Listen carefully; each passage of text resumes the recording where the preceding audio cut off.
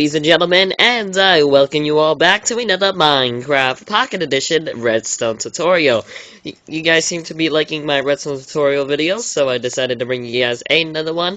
And today, I bring you guys the Redstone tree trap tutorial. So, yeah, this is basically an explosion tree trap, where when someone breaks the bottom block of a tree, it explodes and that person dies. So, yeah, why don't we go ahead and jump on into this little contraption right here. So as you can see, it's a 9 grid. It's a grid. You have to dig out a 4 block deep grid of 9, and you need to have 2 blocks in the center. So what you'll need, the materials you'll need are a couple pieces of redstone dust, some redstone torches, some TNT, and a lever.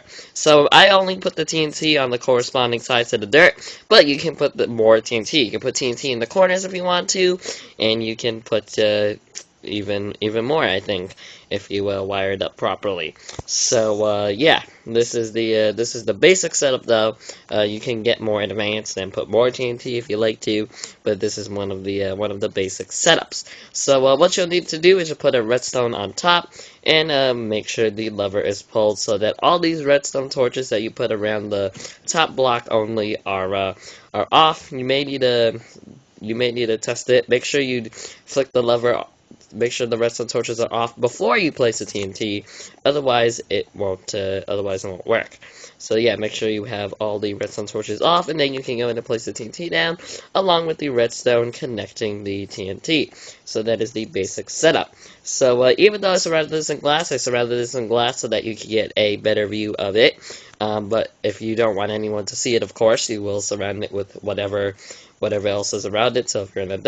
So if you're in a most likely going to be in a plains or something like that, you can surround it in whatever the type of block it is, so grass or something like that.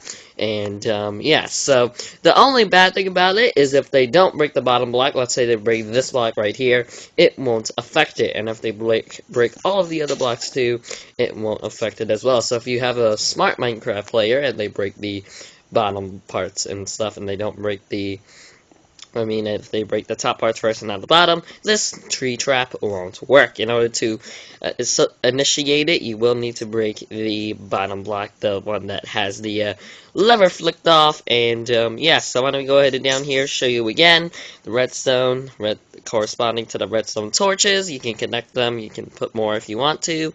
And yeah, so you can put the TNT around here, and then make sure the lever is 2 blocks above the redstone thing. So which is pretty cool that you set up there.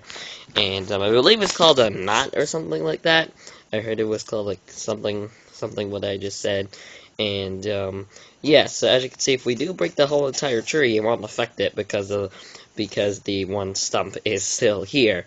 So yes, once again you must break the bottom block, otherwise it won't set off the trap. If you break all of the other parts of the tree like I just did, then it still won't set it off. So why don't we go ahead and demonstrate this right here. So we go to break this. As you can see, it's going to light up all the TNT, will initiate the redstone torches, and boom, there we go. And everything has exploded and went into pieces. So this is a pretty big radius. If you wanted it to go even bigger, you could have put more redstone if you wanted to. But this was the initial 1, 2, 3, 4... 8 TNT, so this is the radius, about the radius of 8 TNT. It's pretty big, but if you want even more massive, you can add more TNT if you really wanted to. So yeah, it's not all that expensive to do this trap. If you want to troll your friends and stuff with this, make sure you can do so. It's one of the most basic traps. Yeah, anyway guys, thanks for watching. Hopefully you enjoyed this redstone creation video. If you did, a rating would be super duper very much appreciated. Subscribe to the channel if you haven't already for daily Minecraft Pocket Edition content, and I will see you all next time.